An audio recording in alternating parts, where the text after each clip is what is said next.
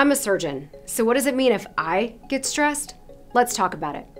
A recent multi-center study published in JAMA Surgery reviewed 793 operations performed by 38 surgeons from 14 surgical departments. These surgeons all wore monitors during their operations and had their heart rate and heart rate variability, a marker of stress, recorded. Prior research has shown that while operating, surgeons get a release of cortisol, meaning our fight or flight system gets activated. But this study took it a step further. They analyzed the levels of stress of the surgeons and the outcomes of their patients.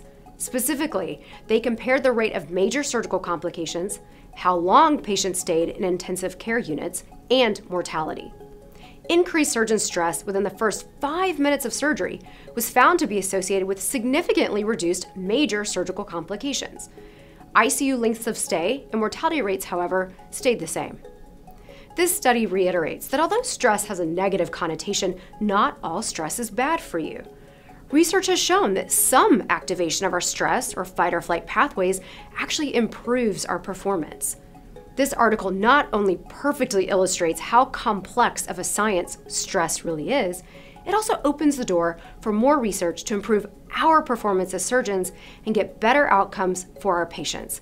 Make sure you check out this article for full details.